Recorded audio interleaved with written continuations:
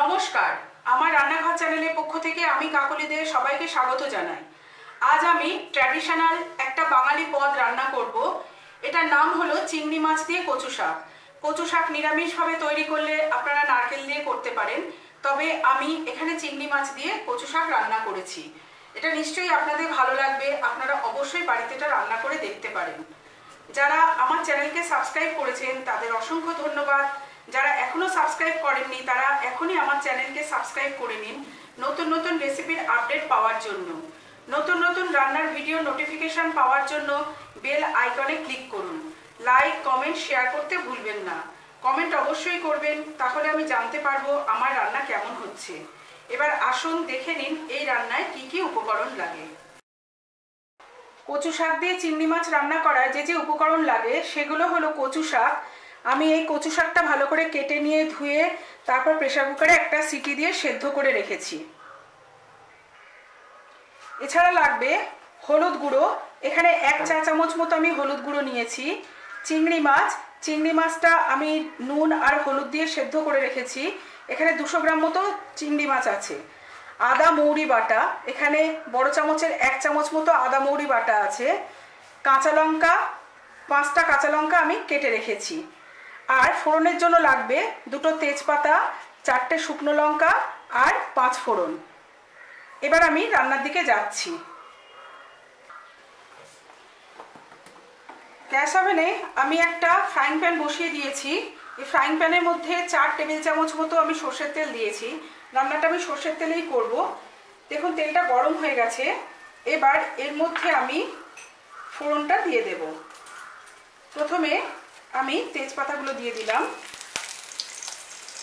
তারপর আমি 5 ফোড়নটা দিয়ে দিলাম। গ্যাস ওভেনের ফ্লেমটা আমি একটু কমিয়ে দেব। এবার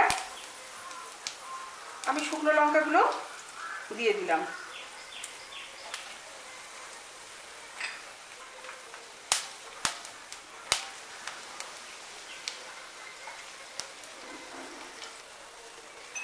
ফোড়নগুলো আমার দেওয়া হয়ে গেছে।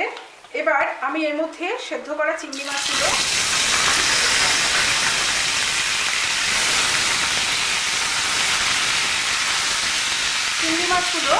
আমি অল্প একটু ভেজে নেব, কারণ চিংড়ি মাছ বেশি ভাজলে শক্ত হয়ে যায়। তাই আমি এটা 30 সেকেন্ড মতো ভেজে নেব। চিংড়ি মাছগুলো আমি 30 সেকেন্ড মতো ভেজে নিয়েছি। এবার এর মধ্যে আমি এই আদা মৌরি বাটাটা দিয়ে দেব।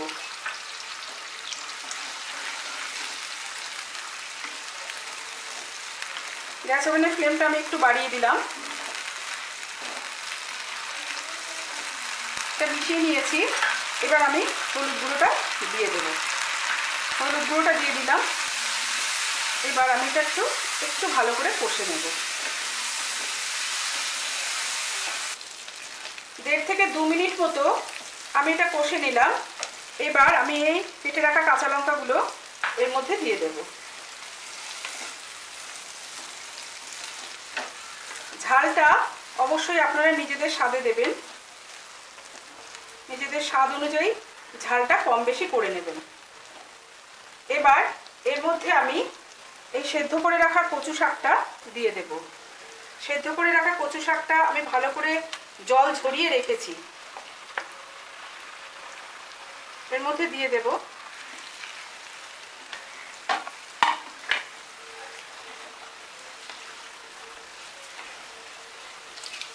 ভালো করে মিশিয়ে নিয়ে তারপর আমি এর মধ্যে নুন চিনি দিয়ে দেব। দেখুন সব একসাথে আমি মিশিয়ে নিয়েছি। এবার এর মধ্যে আমি নুন আর চিনিটা দিয়ে দেব। নুনটা অবশ্যই আপনারা নিজেদের স্বাদে দেবেন।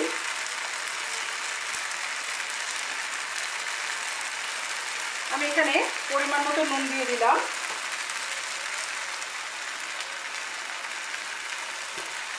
এবার এর মধ্যে আমি পরিমাণ মতো চিনি দিয়ে দেব। এতে চিনিটা একটু বেশি লাগে, তাই আমি 1 টেবিল চামচ মতো চিনি দিলাম। আর নুনটা দিয়েছি 1/2 টেবিল চামচ মতো।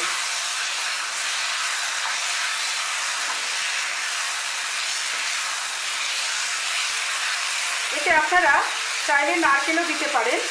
আমি যেহেতু এখানে চিংড়ি মাছ দিয়েছি তাই আমি এর মধ্যে আর নারকেল দিইনি। এটা একদম জল শুকিয়ে একদম শুকনো শুকনো রান্না করতে হবে। দেখুন কচু শাকের জল একেবারে শুকিয়ে গেছে, এখন তেল ছেড়ে দিয়েছে। এরকম একদম শুকনো শুকনো করে নেবেন। এটা তৈরি করতে অনেকটা সময় লাগে, এই জলটা শুকাতে অনেকটা সময় লাগে। আঁচটা বাড়িয়ে কমিয়ে জলটা শুকিয়ে নেবেন। দেখুন তৈরি হয়ে গেছে চিংড়ি মাছ দিয়ে কচু শাক। এবার এটা আমি নামিয়ে নেব। গ্যাসটা অফ করে দিলাম। তৈরি হয়ে গেছে চিংড়ি মাছ দিয়ে কচু শাক। এটা একটা ট্র্যাডিশনাল বাঙালি রান্না।